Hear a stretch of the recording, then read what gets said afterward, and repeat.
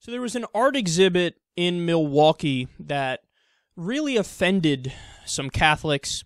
It's a picture of the previous Pope, Pope Benedict, made of condoms. So the New York Times wrote an article about this, and of course they showed the picture in question in the article. Now, needless to say, the Catholics involved here need to fucking get over themselves. Stop trying to censor people. We live in a free society. Okay, you're offended, so what? You have a right to be offended, but when you lash out and say, don't show that because it makes me angry, well, you don't have a right to not be offended. You can be offended, but you don't have a right to then turn around and try to censor people who make you feel that way. That would not be a free society. That would be tyranny if you get to dictate to other people, I feel this way, so you can't do X. No, that's not the way an open democratic society functions, and you should know that. So all the Catholics that were angry about this are absolutely ridiculous.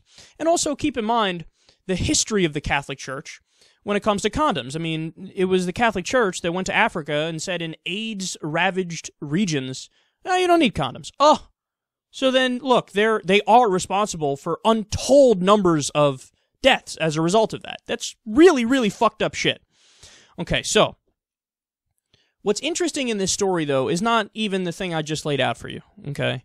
What's interesting is that the New York Times printed the picture. Because Catholics had came out and they said, we are fucking offended at this picture. We don't like it. Now, let's look back to what happened during the Charlie Hebdo attack. Back then, they said, quote, under Times standards, we do not normally publish images or other material deliberately intended to offend religious sensibilities. They didn't publish the Hebdo cartoon. They didn't publish the Hebdo cartoon even in context, in the exact same context that they did with the Catholic cartoon.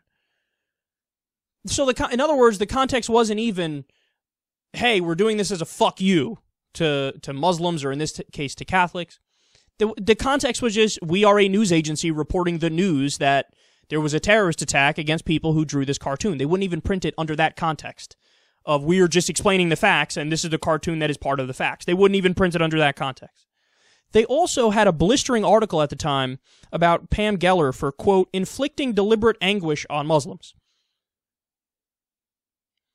Okay. This is something that is getting serious. We've spoken about this in the past, and I caught some shit when I spoke about it in the past, but it's becoming apparent. It's really obvious. It's right in front of us. There is hypocrisy. There is a double standard.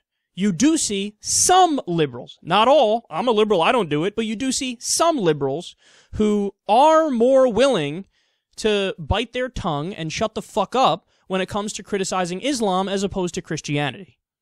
Now, understand something, man. I get it. In the sense that in America, specifically, you have Muslims are a tiny percentage of the population. They are a minority, and in many ways, they're oppressed. They are. We cover it on this show all the time. They passed the anti-Sharia laws in red states, specifically as a fuck you to Muslims, even though Sharia law is already banned. So it's a way to single them out and say, fuck you, fuck you, fuck you. The NSA has been open about the fact. The Intercept article proved how they were spying on Muslims, even though they knew they were moderate because, Muslims, so just spy on them. And the hate crime rate shot up over 1,000% after 9/11, anti-Muslim hate crime, even anti-Sikh hate crime, anti-Hindu hate crime. Anybody who they thought, wasn't, you're a little too dark for my liking as a white dude, those people were attacked. Never mind the foreign policy, which we've had from 9/11 onward, has been beyond fucked up. We are poking Muslims in the eye around the world. We're invading countries that didn't attack us, and we end up killing so many civilians. All those things are legitimate gripes, and I'm with you on those issues, 100%. But to bite your tongue and not show the cartoon because it's a Muslim in the Charlie Hebdo attack, that is a double standard, and that is hypocrisy. And the most important thing is, it's a separate issue. This is not tied to the other issues that you're tying it in with. So the idea is, well, Muslims are a minority and they're a victim in America, so therefore we should walk on eggshells around them. But, okay, again, when discussing the things I just laid out for you, yeah, it makes sense to talk about how they're oppressed, because it's true that they're oppressed. But when talking about the Charlie Hebdo cartoon attack, that's a different conversation, and that's not one in which the Muslims involved in that, the fundamentalist Muslims involved in that, were oppressed. They were not oppressed. They were the oppressors. They were the people who shot the cartoonists. The fundamentalist Islamic terrorists shot the cartoonists dead, and the cartoonists were the victims. They drew a cartoon and they were killed for it because fundamentalist Muslims did not like the cartoon. You have set up a double standard now where you truly do believe that, hey, criticizing Muslims in any way is a form of bigotry. But how is it a form of bigotry when you're criticizing the people who did the Charlie Hebdo attack? That's not a form of bigotry.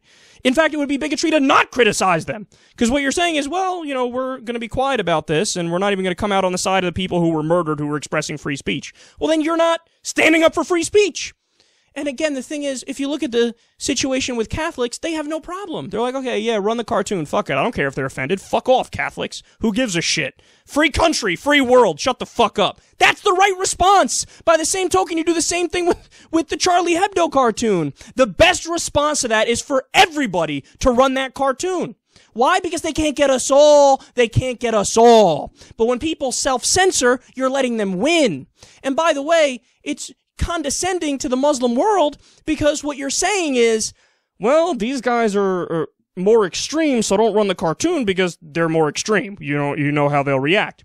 I don't have that condescending view of the Muslim world. See, I understand there are moderate Muslims out there, and if you run the cartoon, the moderate Muslims are not going to get angry. You want to know why? Because by definition, you're only moderate if you're not angered by a fucking cartoon. This should be obvious. You're the ones that are condescending to the Muslim world. You're the ones that are looking down at them and saying, they can't handle it, don't do it. They can fucking handle it, and they're gonna take our side because we're just standing up for freedom of expression and freedom of speech. It's really that simple. No, it really drives me crazy because the people who should be most willing to stand up and argue in favor of freedom of speech, liberals, in some ways are cowering. We covered it also, what was it, a Katy Perry music video or some shit? There was an Islamic necklace that was in there. Some people were, some liberals were really angry that that the video offended Muslims because there was a necklace that had a symbol that you shouldn't show in Islam. Instead of saying, wait a second, draw a parallel here. If this was Pat Robertson getting angry that in a music video somebody made fun of Jesus, what would the response of the left be? You fucking idiots, sit down and shut the fuck up. We don't care. We don't care that you're offended. It's a free world. It's a free country. Of course we should let that music video go, and there's no problem with it whatsoever. But you gotta walk on eggshells when it's Islam, because in America, Muslims are oppressed. And again, I want to be clear about that. It is true. It is true that they're oppressed. But these are separate issues. If you want to say, hey, stop the wars overseas, stop killing innocent Muslims, I'm 100% with you. If you want to say, hey, stop the NSA spying on innocent Muslims, I'm 100% with you. Hey, let's try to lower the hate crime rate against Muslims, I'm 100% with you. Hey, let's try to stop right-wing bigotry against Muslims in America, I'm 100% with you. But I'm not with you when you say, don't run the Charlie Hebdo cartoon because I don't want to piss anybody off. No. That's where you are acquiescing to the bullies. Okay? It would be the same thing as if you didn't run the Condom Pope picture because, we might offend the Catholics, let's bow our heads. Well, that's not the liberal thing to do. That's the bitch thing to do. That's the coward thing to do. That's the pussy thing to do. That's you not standing up for liberal values.